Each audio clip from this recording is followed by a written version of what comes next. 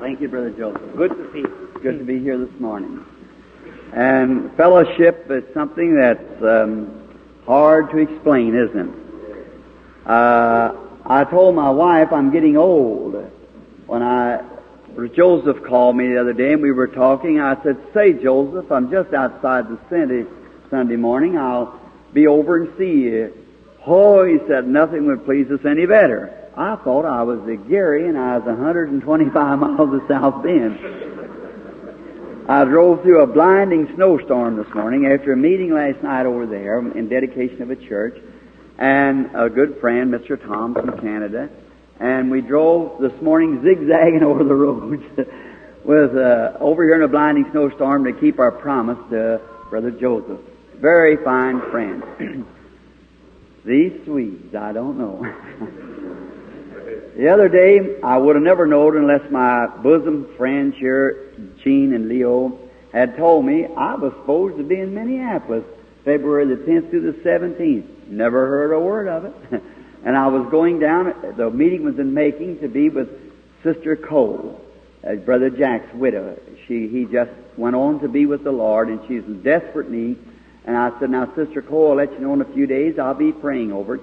And here come a message in from these boys that I was on the radio station being broadcast all across the country to be there the 10th through the 17th. Have never yet heard from it, see. So I'm going to have to go because I just had to tell Sister Cole I can't go. These Swedes. Gordon Peterson. So I guess I'll have to do it because some people, not him at this time, he just, you have to know Gordy to know that. So it's just, they advertise you to be certain places, and I don't know nothing about it. And then I've got other meetings set, and I have to keep my word to the people. That's how it happens. So if anybody ever says, "Brother Branham don't keep his word," you just remember that's the kind of slip-up today is. And I don't have any big outlets, radio, television, and things like that. If I did, I couldn't go to little churches. Do you think Oral Roberts could come to a small congregation? Certainly not. I was in Parkersburg, West Virginia the other day, and I heard a man making a statement. Said, "Here we are, little people, 1,500 here at the little temple." And he said, "We asked a certain minister if he would come. Too small, can't do it." So we asked another one, "Too small, can't do it." Asked 3 or 4 of them, the big ministers that's in the field today, "Can't do it, you're too small." And he said, "Brother Branham, come." Like he was giving me a great praise. And I got the platform, I said, "Now just a moment." I heard the pastor back there make that statement. Now, these men would come if they could, but you see, they've got themselves under such obligations, financially they can't do it. How many $1,000s a day you think Oral Roberts has to have? How's he going to go in a church where you stay there 4 or 5 days and get a $300 love offering when he has to have 6,000 or 7,000 a day? He can't do it. Not because he don't want to, but he can't do it. But you know, just myself, well, I just haven't got that. I don't need nothing. What I need, the Lord supplies it. What little I have to have, so I'm not under any obligation. So I can just go anyhow. If he wants me to go to a little place here that's got 10 in congregation, okay. If he wants me to stay a week, 10 days, I can stay. If he wants me to go to Africa and preach for 300,000 or 400,000, well, he has the money, so he just sends me. I ain't under any obligation. And if he wants me to go, he always takes care of that. So that's the way I like to live, just free. I'm going to a tabernacle beginning tomorrow night. Tomorrow night, I'm going to a tabernacle that's packed out, will hold 60 for a 2-night meeting. That's right, Sturgis, Michigan. When she's packed out, it'll hold 60 people. Well, I'm just as happy going there as it was in Bombay, India, to 500,000. It just depends on what the Lord would want you to do, see? Now, I like that. Pray for me. Now, we got a snowstorm on now, and I've got all this road to drive back, get over there this afternoon. But some of my wife got up this morning, she was kind of low in faith. She said, "I believe if you just call Joseph and tell him that you made a mistake." I said, "But that's not what I promised." Said, "Billy, do you think that Chicago, why, it's 3 above 0. You think people will come out?" Well, I've got to come out because I promised it, you see. I promised Joseph, and I wanted to do it. Now, before opening his word, just for a little evangelistic message this morning, the Lord willing, and we'll dismiss. You go home and have your dinner. We'll be on the road back over there. Will you be praying for us? Amen. Do that. I'm so thankful to see this nice audience. Now, just a word to the author of the book.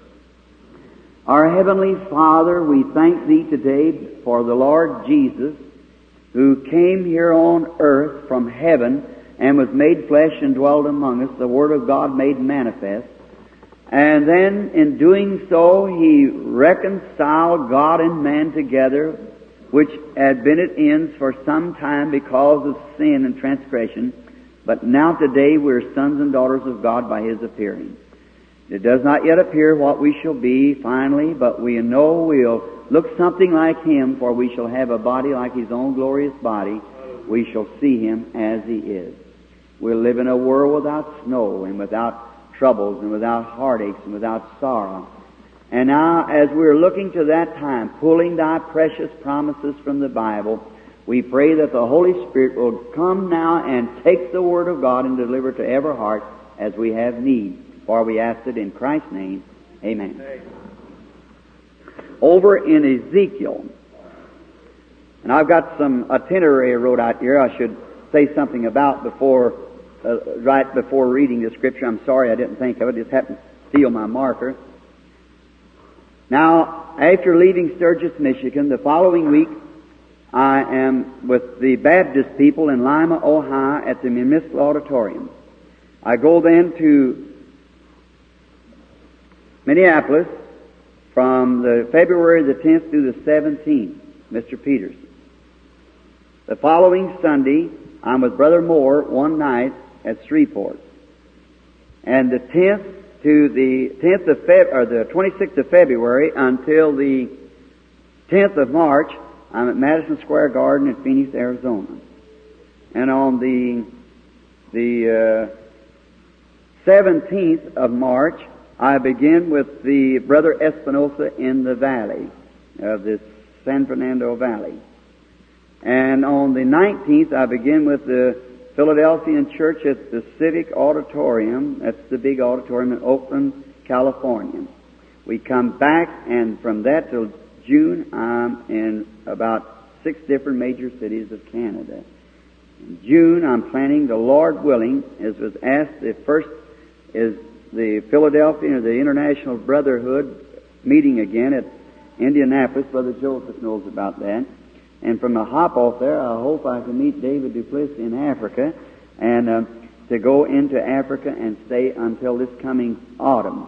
If that doesn't materialize, I'll be as a Christian businessman in July with Brother Carlson was just asked me there, and I told him I didn't know as yet, because I'm kind of betwixt 2 opinions here. I don't know which way to turn from there, asking the Lord for the big convention here in Chicago this coming July.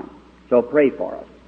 In the 26th chapter of Ezekiel, and beginning with the 26th verse, we read this. A new heart also will I give you, and a new spirit will I put within you, and I will take away the stony heart out of your flesh, and I will give you a heart of flesh. And I will put my spirit within you, and cause you to walk in my statutes, and you shall keep my judgments and do them, and I will, here's the part I want you to get. And you shall dwell in the land, and I will give you your first fruits. Now, I want the Lord Jesus, if He will, to give us His blessings upon the reading of His blessed Word. Now, we're going to talk about this morning what is the reason, and Brother David, I want you to especially pray for me on this, and the rest of you, that I'm going to talk about what does it take to make a Christian life. What constitutes the Christian life. Now, there's many things that we do not know. We're not many things that we don't know. There's many things that God lets us know. And now the things that we do know, we want to fellowship around each other and around the Word of God to find out these things. Now, I pray that God will send His blessings upon us as we minister in His Word. As you all remember and pray. Now, to begin with, there's always been something about the church that isn't just exactly right. Of course, we realize that's the devil. Brother Carlson and I were talking about it up in the room just a few moments ago in the pastor's study. It seems like that there has been a lacking somewhere among the people. I have my ideas, and we have beat at this bridge and beat these walls as hard as we could, but yet in all of it we've been unsuccessfully to beat down the walls of the opposition. Yet I'm so glad that we got some bomb holes in it anyhow, that someday this great wall of indifference among the people will fall down, and God's great united army will march in one great forefront with one great banner of the Lord Jesus Christ. That's my sincere hope. Now, if the church of the living God, which is the pillar of the truth, God intended this church to be a powerful church, a glorious church, a church that the whole world could look upon as a bride of Christ, well accepted and espoused, and to live in such an atmosphere and conduct itself in such a way that God would be proud of this church to present it to Christ at the coming of the Lord. It should live in that characteristics in the church. And it should be living that way. But we find out that many times that with good intentions that people are trying to make themselves act like Christians. They are trying to say, well, now, I am thus, and I must live this way. Now, if the church could only not look at it in that way, but Christianity and the church, God never intended Christianity to be governed by denominations, neither by creeds, or if God only allowed or intended for the church to be governed and carried on by creeds and denominations and intellectuals, then we do not need the Holy Spirit in the church. Right. Our church then its success would be largely placed upon the intellectuals of the best of us. That would be what our church would the better intellectuals we would have in our church, the more progressive our church would be. But in the Word, I find that God did not intend for the church to be governed by intellectual or by any theology of man, but the Holy Spirit was given to the church to govern and control the body of Christ. And I think in doing that, with that in mind, and in God's program, we will never be successfully, no matter how good our intentions are, until we get back into the center of God's program, where the Holy Spirit. Now, realizing that this is no new thing to preach on. It is something that's been preached on many times, but the way we approach it and the way that we take it still thinking that it is a Holy Spirit-controlled church, and yet we put our intellectuals mixed with it. And then we can get a conglomeration of both Holy Spirit and intellectuals. And when the Holy Spirit desires to do a thing and degrade something or lift something up, it causes petty jealousy amongst the people, which proves that they haven't got the Holy Spirit. Every man would want to be in his place.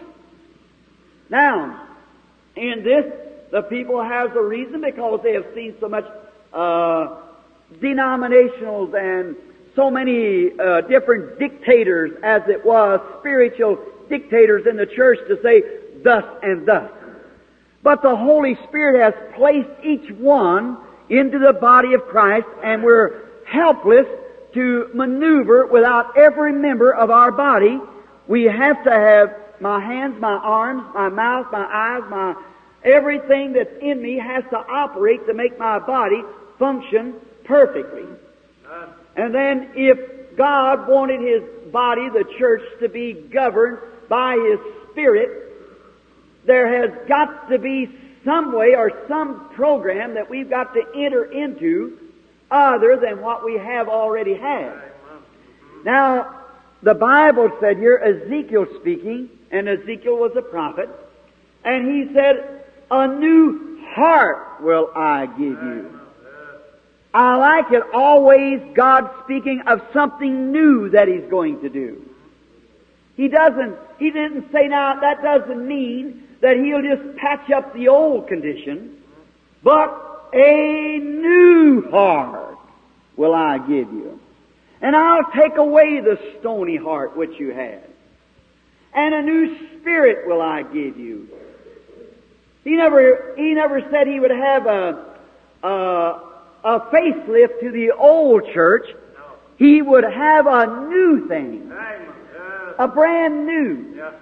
And in doing this, you can't mix an old intellectual church with a new Pentecostal experience church.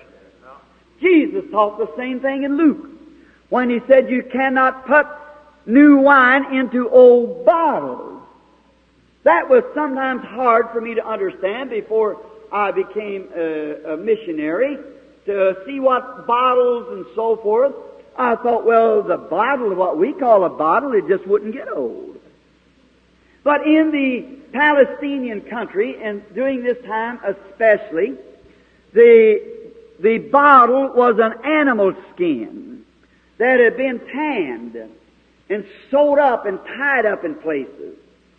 And the skin contained the liquids and so forth they put in it, water, wine, and oils, and what they carried in the skin. Now when the skin became old, well, it was dry. And then when Jesus was speaking, put new wine into old bottles, they would both perish. You'd lose your wine and lose your bottle. Now you might be able to put water into an old bottle, but you can't put wine into an old bottle, because water is the ashes of hydrogen and oxygen which remains, and if anything, dwindles away. It shrinks. Its substance has no life, but it is the ashes made from hydrogen, or the hydrogen oxygen is ashes. So, but wine has a life in it. And wine, new wine especially, is fermenting yet. And it might spread out a little. And if it goes to pushing in the old bottle, and the old dry hide will burst and fly open. Now and then the hide is ruined, and also the bottle is ruined, and the wine is spilled. Now, that's about the picture we have before us today. You can't come to an old formal bunch of intellectuals and your ideas and try to adopt God's program into your intellectual program. It just won't work. That old dry cowhide will blow up. It just can't take it. Now, a new bottle is a new tanned hide. And the new tanned hide has still the animal oil in the hide. And then when the new wine goes into a new bottle, then when the new wine begins to swell, the new bottle pushes out because it's got oil in it. And if there ever was a time that the church needs the oiling, it's today, Holy Spirit oiling. New wine. Now when the Bible said Jesus Christ is the same yesterday, today, and forever, His healing power is just as great today as it ever was, the old intellectuals will blow up. No such a thing. Dr. Jones said the days of miracles is past. That settles it. But when the new wine is put into a new bottle, and then when begins to ferment, the life begins to work in from the old outside theology that we used to study and see the Word of God in His divine promises, and said Jesus Christ is the same yesterday, today, and forever. The new wine will say, hallelujah, and the old bottle will say, glory to God. Spread out and give it room. That's what we get. It's not. They put the new wine in the old bottle. It's that now our school teaches different. Our denomination, that old dry cowhide. Our teachers, our pastors said these things are finished. But if it's a new hide, and it's got new life, it's flexible, and it gives to the Word, and the Word supports the Spirit, or the Spirit supports the Word. And when they come into the new bottle, and they say someone got healed of a cancer last evening, the old hide says, let me see what the doctor says. Let me see him a year from now. I just can't believe it. But the new hide says, hallelujah to the Lamb. Spreads out. Then both wine and bottle is kept. You can't put new wine in old bottles. It reminds me of an experience of years ago. I don't know whether I ever told you or not. I was in northern British Columbia on a hunting trip. And I was out into the woods one night. I thought I was a pretty fair woodsman, raised in the woods all my life. And I got turned around, and I've been chasing an old bear. And I wanted to get some pictures of him and so forth. I didn't have a license to shoot the bear because I was goat hunting, but I wanted to get close to this grizzly. He was a beautiful animal, and I wished to have his picture. And on a little young horse of about 3 years old that had an ambition that he wanted to pile a preacher off of him. And then he had tried all day long to throw me as I was spurting through the blowdowns and so forth to kind of catch up with this bear. And I had got into a place where I had got turned around. And on my road back, knowing general directions is raised to know the moss on the north side of the tree, or if there's no moss, close your eyes and take a hold of the tree and move around the tree with the bark in your hand until you find a thick place, and that's the north side. So there's many things you have to know in the woods if you survive. And that's the same thing it is if you survive spiritually. You have to know Him who is the Creator and who leads you and teaches you. And then I noticed as I come up and got my bearings and I started back to the general direction, because you could go hundreds of miles without seeing a living thing. Getting my general directions and know that after a while I'd catch into the top of a mountain there that I'd find my way back that night. I was amazed as it had been raining that afternoon and storming, partly that caused me to be turned around, but the clouds were clearing. And there were great white clouds in the sky that the moon shining down beautifully. And I stopped in an old blowdown. A burnover rather. I don't know whether you people here in the city would know what a burnover was. It's where a sweeping fire with a wind behind it sweeps through the forest and it kills everything. Many times the tree remains standing, but it's burnt the bark. After a while the little termites will get into the bark, but the fire will case the tree. And the bark falls off, the termite eats it, but the old tree stands there as a bleak snag. No lifeline in it, no sap ring and so forth, and it dies. Because the sap ring, of course, comes through the bark. Now, as I stood there and I was amazed as I tied my horse, the little fellow was very tired, and I just felt somehow definitely led to stop for a few minutes. And I tied up my horse, and I got over there, and I was looking up at the moon, and I said, Father God, I am so happy to know that you are my Father. Into this beautiful country to which I am now permitted to come on this hunting trip to look at your animals and the things that you have made for my joy, and how I thank Thee for these. And only as you could see British Columbia, a woodsman or a hunter could appreciate. And there, looking at those beautiful things, then I begin to notice a peculiarity. It was a noise that seemed to be so weary. And the winds were blowing as it had blown away the storm, and as the clouds passed over, little what we call buttermilk skies, and little blotches in it, and of white clouds. But the moon shining down, the wind blowing, a real weary noise set in, like a mournful noise, moaning, groaning, ooh. And as the moon shined upon the bleak trees, it looked like tombstones. And that mournful noise, ooh. What a horrible thing. And I said, now I wonder what all this means. And we are taught that the footsteps of the righteous is ordered of the Lord, and everything works together for good to them that love God. God just brings things around to happen that way. It's His great love to His people. Sometimes He has to take you through some dark places, but only to show you a light. And our Father works those things. And I believe that the church today, only in its condition, it's only a place that God's bringing the church, that when it all breaks, what a time of rejoicing!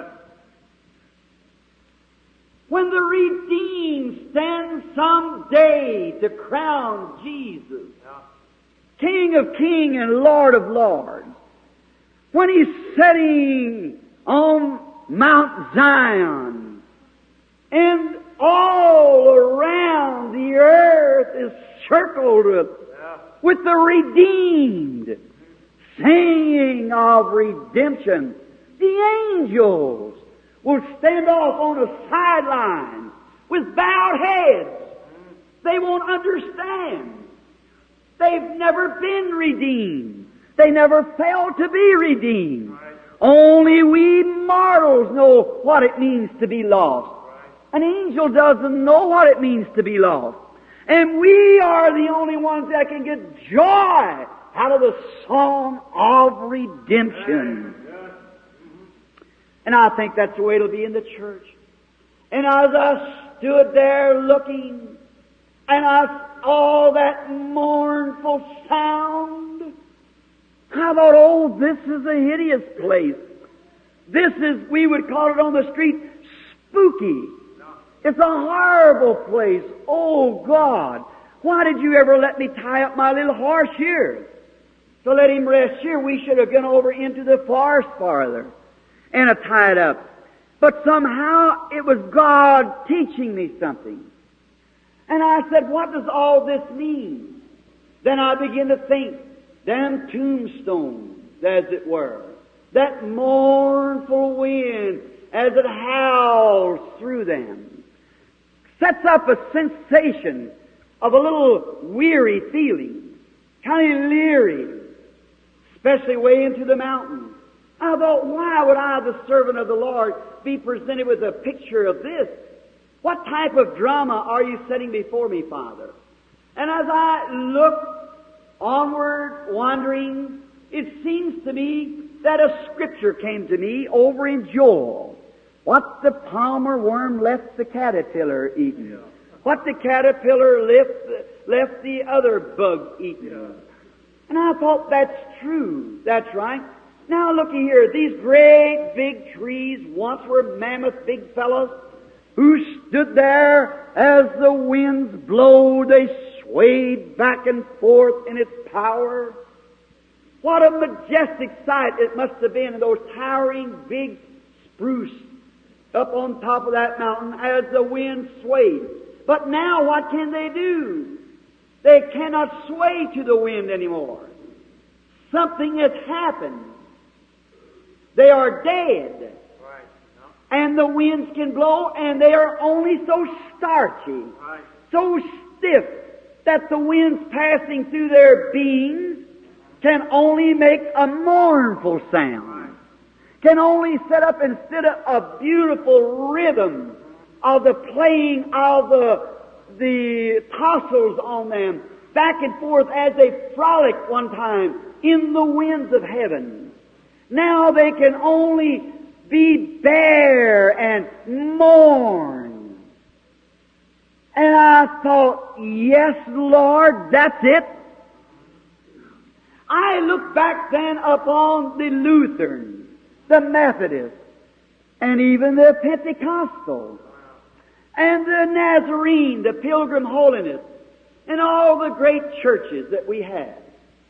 And I think of their origin, how they had a lifeline on them. The Holy Spirit was in them. And how when God sent the mighty rushing wind, like He did on the day of Pentecost, how they frolicked in the blessings of God with their great heavy foliage on them. The winds caught into them like sails and sailed them back and forth, revival after revival. But there came something that happened. The fires of persecutions and the new order of the church, when they got off in the seminaries and got boys and men who were brilliant and intellectual and taught out the old baptism of the Holy Spirit, they cut the lifeline. When the Methodist revivals used to strike in the nations, when they lay in schoolhouses on the floor and receive the Holy Spirit and become knocked out, as we call it today.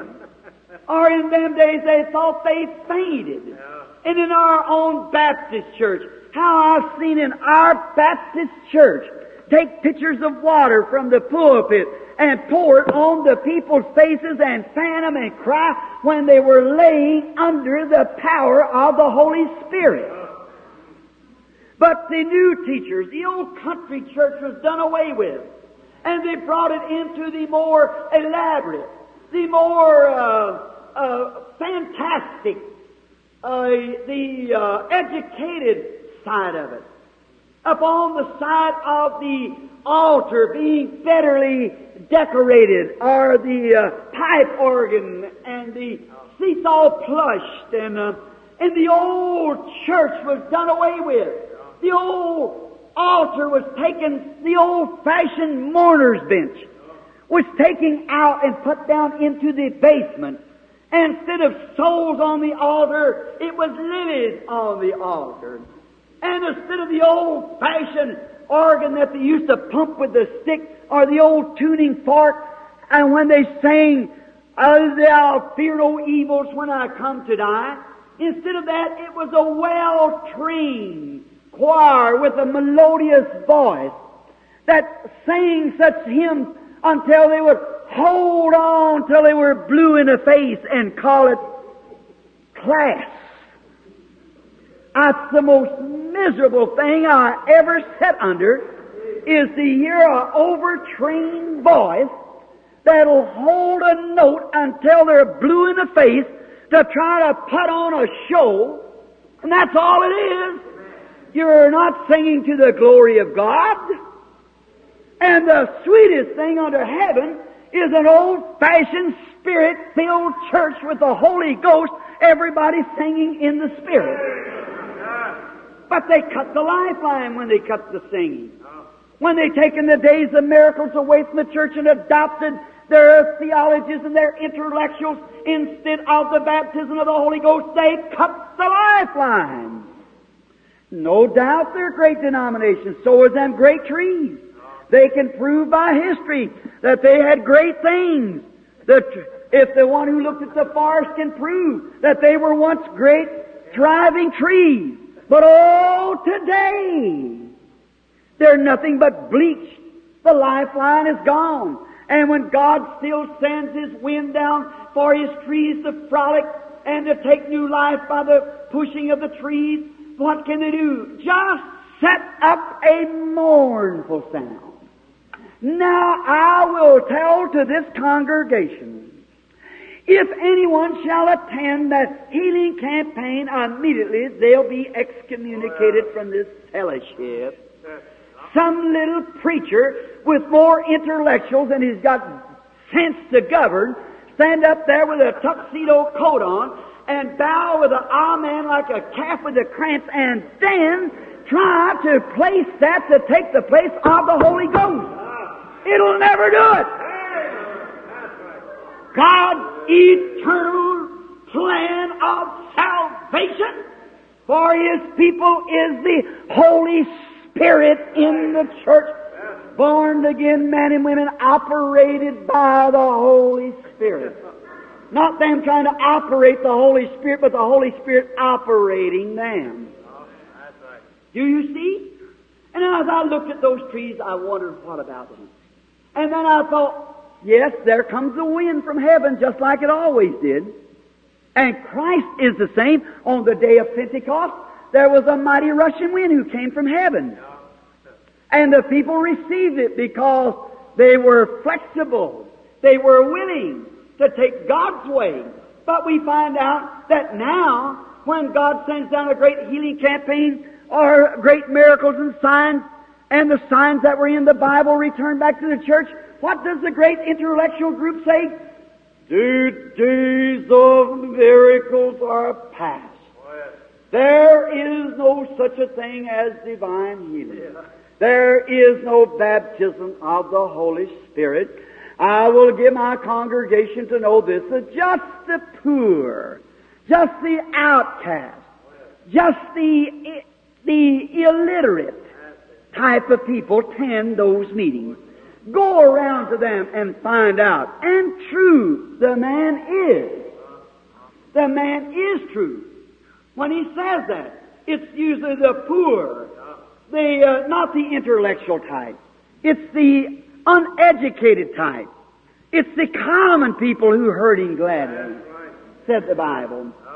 Now we will notice again, if you will. Then I thought, what's the use of sending any rushing mighty wind if there's nothing to receive it? But God is sovereign to His promise, and He has to send it. He keeps His word. A little while and the world will see me no more, yet you'll see me, for I'll be with you to the end of the world, and the things that I do shall you also. God's got to send His promise. I thought, well, Lord, what will happen? Then I happened to notice, listen, then I noticed that after these trees in their falling, their great cones that they had, there was some little seeds dropped out of these trees and out of these cones. And they were absolutely the life of that tree. And it dropped off onto the ground, and though the fire passed over, and though all these things happened, yet I noticed underneath there was an undergrowth coming up. Trees again. Trees that were flexible. Young trees that had life in them. The undergrowth, what we call today maybe the underdog.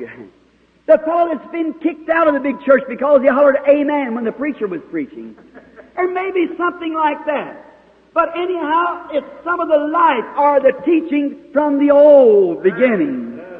From the Methodist, Lutheran, and the Pentecostals, and so forth, as they used to be. And so I noticed when the winds fell, the old tree moaned. But the little tree had a revival. It just jumped and went around, and flashed around, shouting and praising the Lord. And I thought, well, there's one thing we might say. It may not have the education that the old one's got. It may be green, but it's flexible. So that's what God was doing. And I noticed in an experience with God how God likes to shake His trees, loosen them up. And every time a tree moves and shakes, it pulls the roots and makes them loose so it can grow down and get a better hold. Now, what the Lutheran left has the Methodist eaten. What the Methodist left, the Baptists eaten. What the Baptists left, the Presbyterians eaten. What the Presbyterians left, the Nazarenes eaten. What the Nazarenes left, the Pentecostals eaten. But I will restore, saith the Lord. I will restore. Then God, in His great move of the Spirit, is coming to restore. Notice God taking 120 brand new green bottles of all flexible. And he laid them in the upper room. Green bottles. And when there came from heaven as a sound, as a mighty rushing wind, they were all filled with new Pentecostal wine. Oh, what a working and a moving and an explosion there must have been. How those bottles were leaping and a jumping. They had life in them. Now the old bottle was this is fanaticism. But the new bottle got life and spread out and hollered, amen, to everything the Spirit said. There were some things that went on that didn't seem ethical to the old teachings. But they were a new bottle. They could stand it. And God takes His bottle. Now, I want you to listen for a few moments before closing. I want you to notice one thing. And watch closely now. What's the order of the Scripture? I will take away the stony heart and give you a new heart. Now, the heart is the dwelling place of the Holy Spirit. And I will give you a new spirit. I want you to watch the order. Now, many people get mixed up there. They think they got the Holy Ghost, but they just get a new spirit. Watch. I'll give you a new heart and a new spirit, and then I'll put my spirit. Now, the new spirit, God had to give you a new spirit. But that's the new spirit God gave you, so you get along with the Holy Ghost. With that old spirit you had, you couldn't get along with your neighbor. You couldn't get along with yourself. So you know you couldn't get along with God. So God gives you a new spirit. And many times under enthusiasm, and if you'll watch the life that it bears, I hope I'm not hurting, but I hope I'm uncovering. See, a lot of times you think that you have the Holy Spirit. Oh, you said I sung, I spoke in tongues. Certainly, being that close to it, you might do all of that. But that isn't the Holy Spirit yet. See, the Holy Spirit bears record of Jesus Christ. Right. Now, He's taken, and what did He do? Give you a new heart, give you a new spirit, and then He put His Spirit. His Spirit in you. It's just like you don't have to go around and pretend that you're a Christian, man. No. That new Spirit brings new life. The Holy Spirit in your new spirit, in your new heart, your new spirit, and the Holy Spirit goes right in the center of your new spirit. And your new spirit goes right in the center of your new heart. So it's like a mainspring and a famous watch, and it's self-winding. All right, it sits right in the middle of that new spirit, and the mainspring of a famous watch sits in the middle of the watch and makes every organ of that watch, every little instrument, tick just perfectly to time. It's all done by a mainspring. And the little works out on the side move with this mainspring. It is the wheel in the middle of the wheel, as Ezekiel said. Now, when you receive the Holy Spirit, it goes right in the middle of that new disposition of yours. Oh, you say, I quit drinking, I quit smoking. You know, I just feel like a different person. Whoop, wait a minute. See, you just got a new spirit. But the Holy Spirit comes into the middle of that spirit, and then He makes you every emotion, every intellectual, everything agreeing right into this middle of the wheel. What God says, that's true. If the days of miracles, if Jesus is the same yesterday and forever, the Holy Spirit will bear record with that, and every intellectual move of yours will say the same thing. And when you have these little temper fits, and you fly, and you tell lies, and you proselyte, and you jump the fences, and you're so selfish with your organization that you're so narrow-minded you couldn't hear another minister, just remember the Holy Spirit isn't ticking in the inside of you. I didn't know I was going to say that, but that's right. See, the Holy Spirit will make every movement like Christ. It'll make you Christ-like. The fruits of the Spirit is love, joy, peace, long-suffering, goodness, meekness, gentleness, patience, faith, Those things are what the Holy Spirit controls our emotions. Our emotions is not so much as jumping up and down. You can do that. A shindig will bring that to you. But the Holy Spirit brings you into operation or in control of God, that you walk in peace and in love and in joy, with long suffering, goodness, meekness, gentleness, patience. You see, it isn't something that you do.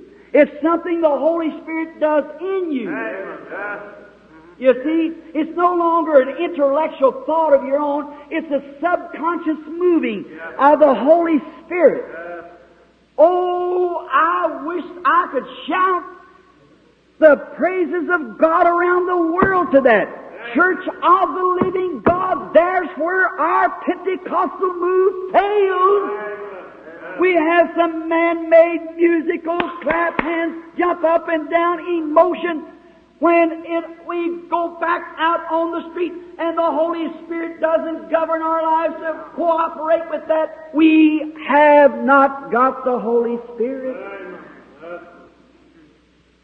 That's not skim milk. But brother, that's what the church needs. Only life can come by the Holy Spirit. Did you ever notice how God in His Bible, how wonderful He made things? Just one moment now. Jesus said, except a man be born again, he will in no wise enter into the kingdom. You've got to be born again. You've got to be. What is it? That doesn't mean an experience that you shouted or spoke with tongues. Those things are fine. But that isn't what I'm talking about this morning. If your life doesn't cooperate or doesn't testify of your emotions that you received when you spoke with tongues, then you're deceived. Because the Holy Spirit takes your innermost being and controls you as you are. Makes you, forms you into a Christian man or a woman. It ticks off with your life. There's something in you pushing you, just making you do it anyhow. It makes you love those who spit on you. It makes them love those who said that you're insane. When you get this Spirit in you, then the burdens of life becomes light. You don't notice them anymore.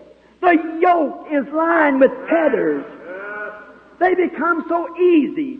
And then the people would pile things on you. You know what? You're like Samson at the gates of Gaza, who picked up the big brass gate and packed it upon the hill. And when you get to a place that the Holy Spirit has you, not you the Holy Spirit, but the Holy Spirit has you, you say, I've got the Holy Ghost. I don't think that should be said. You must say, the Holy Ghost got me. And then when the Holy Ghost gets you, the burden, the yoke is easy. Then you pick up the big gates of Gaza and pack them straight to Calvary. And there on Mount Calvary you lay them at the feet of Jesus and pray for your enemies. Not with a grudge, Lord, if you'd bust him open. No, but with something from your heart that, dear God, that man is a man like I am. You see what's lacking in the church, friends? Now what we need is, we need to start all over. Now, a few remarks before closing, please. You're lovely. I want to speak to you from my heart now. Let's take a little mental trip this morning, and then we will close. Let's go back to before the foundation of the world. I look at those lilies and the bouquet sitting on the little table. Bless the man, I believe, as a florist comes to this church. He's always so generous in doing things. He's perhaps sent those. And how they are serving their purpose. But did you ever know that who made that lily? Where did it come from? Let's take before there in the beginning of the world. Now the lily come from the earth. So did you. If that be so, then we were here, our bodies were on the earth before there was any life here. we are made of 16 different elements of the earth. That's potash, calcium, petroleum, cosmic light, and so forth, and held together by atoms. 16 elements of the earth. Then if that is so, which is scientifically so, then we really, our bodies were laying spread out on this earth before there was any type of life on the earth. Potash, calcium, petroleum, and cosmic light was here at the creation. As the volcanics is chronologists tell us, that bursted and formed the materials of the earth and so forth, was just a burning brimstones as it was Satan's procession as he walked up and down the fiery brimstones of the earth. And then when God cooled it off and set it over there, in His great mind, He had something in His mind that He was going to do. In the beginning was the Word, and the Word was with God, and the Word was God. Now, a word is a thought expressed. God had in His mind what to do, but when He expressed it, it had to come into existence. It become a reality because it was God's Word expressed. And there isn't, may you take me to record this morning, friends, there isn't enough power in all hell can ever defeat the purpose of God. That's right. Yes. God will do it anyhow. That's right. And as I've often said, I hit a little spot last night in the church that I didn't know I was saying it. But how that Satan is not a healer. And the Lutheran college where all those were converted recently, when the man debated with me on the subject, said Satan could heal. And when you hear anyone say Satan can heal, he's wrong. Only God can create. Satan cannot create. He can only pervert what has been created. There's only one omnipresent. Satan cannot be omnipresent. God alone is omnipresent, omnipotent, infinite.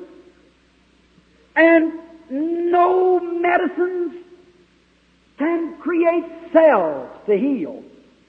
There's doctors that can cut out old cells.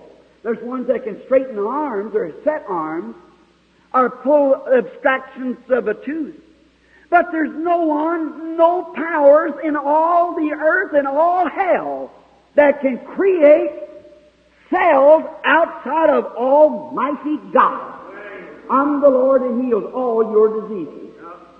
How petty and how childish, juvenile that even great intellectuals can be when they get away from the Word of God. Now, I want you to notice, in the beginning, when God our Father looked over this bleak earth, and it wasn't nothing but one great big ball of water. And God sent the Holy Spirit to the earth, the Logos that went out of God, and it began to brood over the earth. Now the word brew means to make love, or just like the dove to coo. And the great Holy Spirit over the earth, as a mental picture, we're going to make it like wings. With His great wings around the earth, brewing, making love, cooing. Come, come. The Father has ordained. Come. I'm coming to perform what the Father's Word has said. Is it soaking in? Yeah. I have come to manifest what the Father has spoken. Brew. And after a while, there begin to come some petroleum moving across the earth. And a little bit of this and that. And a little Easter lily comes up in the earth. What brought it? The Holy Spirit brewing. Then come along the dahlia, the azalea, and the other bush. Then along come the vegetation, the Holy Spirit brewing. Then along came, after the vegetation, came the tree, then the plant life, Then after a while, birds began to fly from the dust of the earth. The Holy Spirit brewing them together and sent them into the air. Then along came the animal life. The Holy Spirit brewing. Then what happened? Along came human life. All of our bodies was all laying right here on the earth at that day if we come from the earth. And we do. And our bodies are made by the earth. We are the dead substance of dead cattle and dead sheep and fish, dead beans, dead potatoes, dead wheat. The stuff that we eat multiply cells and make us what we are. We are from the earth. That's what we are. We live because something died. If you don't live today, if you don't eat dead substance, you can't live. Our natural life is only by dead substance. We eat fish, the fish died. If we eat beef, the cow died. If we eat bread, the wheat died. Something has to die so we physically can live again because we are substance of the earth, and that's the way we take in the substance to keep us alive. And if something had to die so we could live physically again, why not this immortal soul in you? Something had to die so that could live eternally. The flower has perpetual life for its here for a purpose of beauty. We have immortal life. Now I want you to notice, as we are moving on, the Holy Spirit after brewing into man, man come up. What a beautiful thing he was. And then God made the woman. Now she was not in the original creation. She's a byproduct of a man. I don't want to get started on that. But she is a byproduct of man. Then, when she came into existence, and she was the prettiest woman in all the world, little Eve. I can see her long hair hanging down. And let's say, for sake right now, it was blonde. And she had her eyes as blue as the sky. And her sparkle was like the stars. What a sweetheart Adam had. Not vulgarity, not even in the picture. She walked with Adam and they come to where the waters was, and she'd say, "Oh, Adam, that wind." Peace. And the wind ceased. And then she went on through, and the great lion let out a roar. Eve could not be afraid, for there's nothing in her to make her afraid. She said, "Dear, what is that?" He called the lion over and said, "Come here." And he patted him on the head. And he meowed like a kitten and walked behind him as a little dog would follow you from your house. And here comes Sheeta the tiger. So he talked to the Sheeta. And then he began to speak with her, and she followed along. But, you know, it began to get evening time. The sun was setting. And he said, "Sweetheart, we must go up to the cathedral. We've got to worship." It wasn't a denomination. It was in a great big forest. And they went up and knelt down as the sun was going down, and the Father came down, the lightning flashed, the thunders roared, and a beautiful, majestic light sailed over the bushes, and it come down. I can hear the loving voice of a father say, "Children, have you enjoyed yourself today? Papa has come down to kiss you good night and lay you down for the night." And a kiss upon the cheek of Adam and a kiss upon the cheek of Eve. And as he lays his big arm out and she lays her head, little dainty head, up on his arm as a pillow, they went to sleep, and perfect, nothing can bother them. Father is watching over them. There's nothing in the earth to harm them. Leo the lion lays here. Sheeta the tiger lays there. He laid them all down. Father, if that isn't wonderful. Then sin came in. It spoilt the picture. Yes. But we were here. God's purpose has to be carried out. Now women must bring forth this germ of life, her and man together by connection. We won't go into that because you'd certainly disagree with me. But it wasn't apples they taken in the Garden of Eden. So then, when they did, let it be what it may. Woman sinned. Man never sinned. Man sinned, woman never sinned. The woman was actually deceived. Adam was not deceived. He knowed what he was doing. Eve actually thought she was right. She was getting some new light that Satan was giving her. He's still giving her new light. Stay with the Bible. Amen. That's it. But he told her, and she said, now wait. God had said, but he said, surely. And then whatever it was, the act was committed, and then she enticed her husband, him knowing it was wrong, and Adam walked out of the Garden of Eden because of love of his wife, which was a type of Christ, knowing no sin, come down and was made sin for his church. Walked right out knowing what he was doing. I have power to lay it down or take it up. He walked out knowing what he was doing and was partakers of our transgression, that he might redeem us back. What a beautiful picture.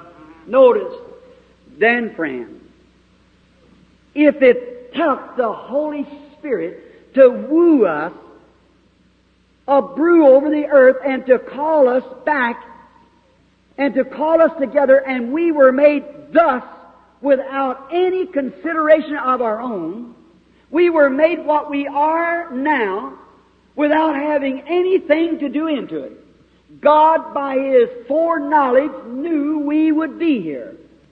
And He made us what we are without us having anything to do into it. How much more will He raise us up? Though the potash and calcium and petroleum and moistures and so forth of our body be scattered to the four winds, the same Holy Ghost that brewed us into existence in the first place can raise us up again in the last days. And then how do we come when we become a young man or a young woman? He said, how do you like to be this way? It is wonderful, Father. You are on the free moral agent. You can take your choice. You can receive eternal life or you can reject eternal life. You are the potash and calcium of the world. Your bodies are made of that. Now, do you love to remain? He never made you an angel, and you never will be an angel. He made you men and women, and that's what you'll remain. But if you love life, then seek life. And if the Holy Spirit, here it is, quickly, if the Holy Spirit brewing over mankind that's already nothing but dust of the earth, the Holy Spirit is the only one who can brew eternal life into you. Your intellectuals, no matter how brilliant you may be, they are totally rejected by God. Your denominations means not that much to God. Your great teachers of theology doesn't mean that to God. It takes the brewing of the Holy Spirit to bring you into the fellowship of God, to give you eternal life, to raise you up again at the last days. Except a man be born of the Spirit and water, he will in no wise enter in. Do you see it, friends? How smart you are, that has nothing to do with it. That could be, I belong to church, that could be your new spirit. I've spoken tongues, that could be your new spirit. Don't think because you spoke with tongues, I've seen devils speak with tongues. Witch doctors, yet the Holy Spirit speaks with tongues. But what is unrighteousness? It's righteousness perverted. Certainly the devil has a false thing. What is an old fortune teller out on the street, a devil-possessed person?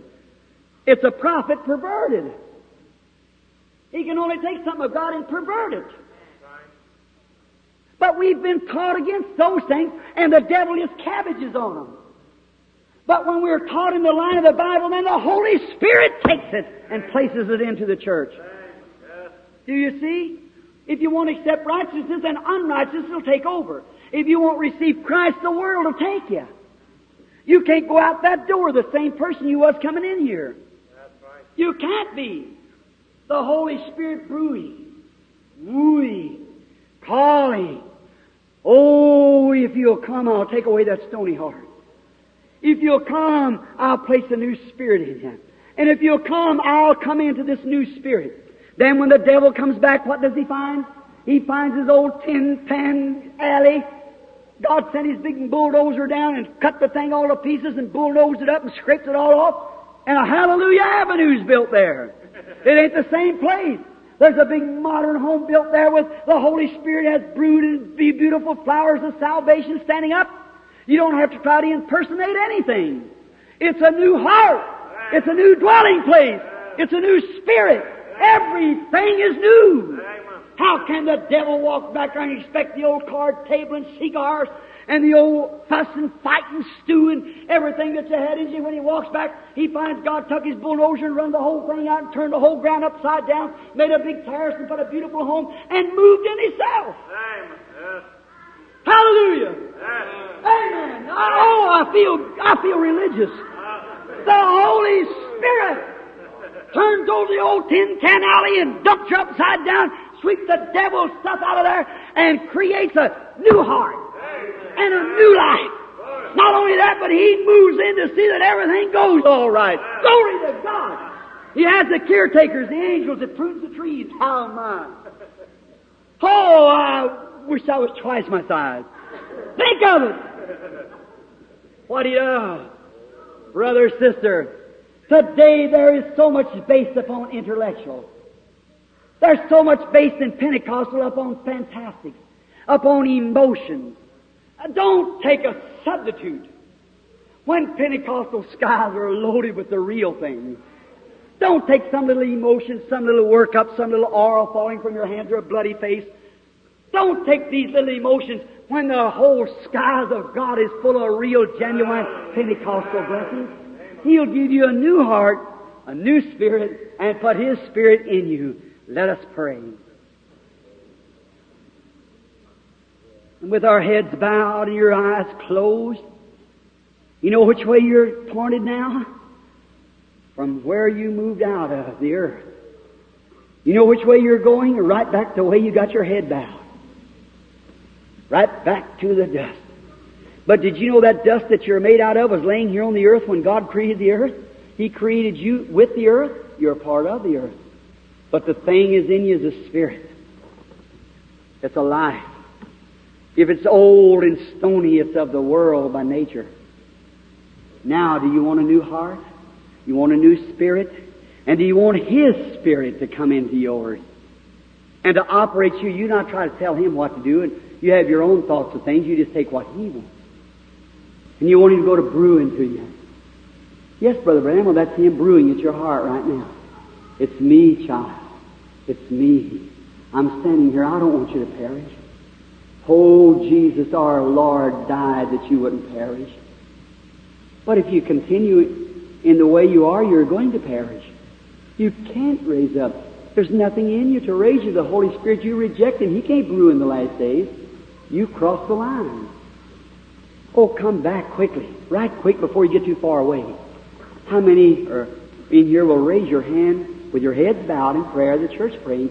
Say, Brother Branham, please, in Christ's name, pray for me right now that I will receive God's Spirit in my spirit to make me live a victorious life. I'm up and down. I just had the awfulest time trying to be a Christian. And I want you to pray for me right now. Will you raise your hand? God bless you, sonny. God bless you. God bless you, lady. You, sir. You, brother. Someone else. God bless you, sir. God bless you. God bless you, sir. You, lady. God knows every one of you. Raise your hand. Don't you think the infant God who knew every flea, every fly that would be on the earth before the earth was ever created knows you? Can 2 sparrows be sold for a farthing, a fourth of a penny? And not one of them can fall without your Father. How much more are you than the sparrow? Would you just say to God, here's my hand, God, I truly want you to come into my heart. I've belonged to church for years. I believe something happened to me, but I've never been able to live that type of life that the preacher is speaking of. I am living a life of ups and downs, and I'm up and down and in and out, and I can't get nowhere. God, maybe I just received a new spirit. Your word said so. Your prophet said that you said you'd give him a new spirit and then put your spirit in the new spirit. And maybe I just got the new spirit. My life is, I got an awful temper. I got all of this. And I don't want to be sure. Your new spirit will make you that way. But brother, except the man be born again. Oh, but Brother Branham, I spoke with tongues. I shouted. I spoke in tongues. I prophesied. I don't make any difference what you've done. Many will come to me that day and say, Lord, Lord, have not I done this and done that? But right down in the depths of your heart has all the world died, and Christ just took over. And now something just moves you every day in love. No matter how things come, you're still in love. The skies are blue always to you. No matter what happens, God is on the throne. He's answering prayer, working everything for you. Neighbors talk about you. Somebody ridicule you. The church tell you you have to do this or do that, and you don't want to do it. Do you just pick up the cross with a sweet little smile and go on towards Calvary? Or you stand off and sullen and say, I'll not go back anymore? I'm through with that old bunch of people anyhow. Is that the Spirit that's in you? That isn't the Holy Spirit. Will you raise your hand and say, God, right in the Spirit that I have, my new Spirit, give me your Holy Spirit to make me live a victorious life. God bless you, sir. God bless you, lady, you back there in the back. Little lady there up in the balcony. All right. God bless you, you. All right. Now let's bow our heads quietly. Kind Heavenly Father, the snows are raging outside.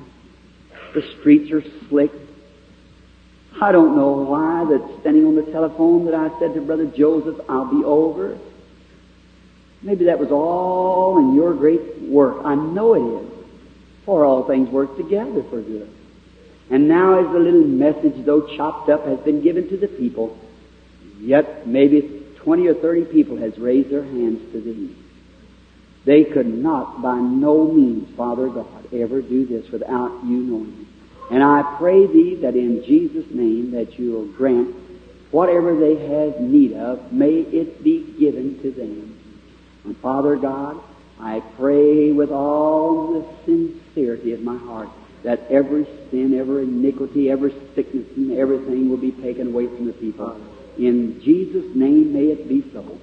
And may they be blessed abundantly and gratefully.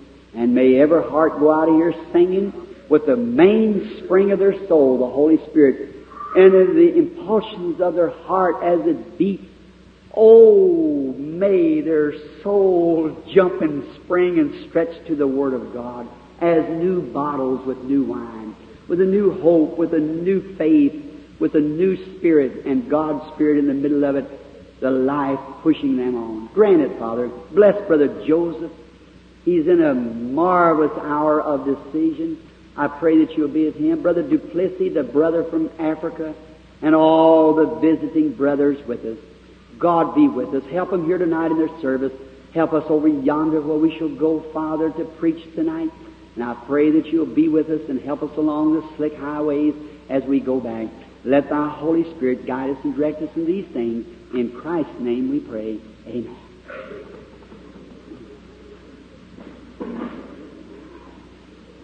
I love Him. Oh, I love Him. I want to see Him. My deepest desire of my heart is to see that lovely person, the Lord Jesus. Is that your desire this morning, Church of God? Is that your desire? May He share His blessings upon you. All power in heavens and earth is given unto my hands, and what God had, He poured. Everything God was, He poured into Christ. What Christ was, He poured into His church. The great fountains are open everywhere, ready. Just get rid of these little isms and so forth and open up your heart and say, Lord Jesus, move into my heart. Pray for me, friend. I love you. You're a wonderful people. And I love you. Wish I could stay tonight with Him, but I must go hence. And I'll be across the nations, if the Lord willing, before I see you again. So I pray that God will bless you abundantly. And I love you, and I want you to be in prayer for me. God bless you till I see you again. Brother Joseph.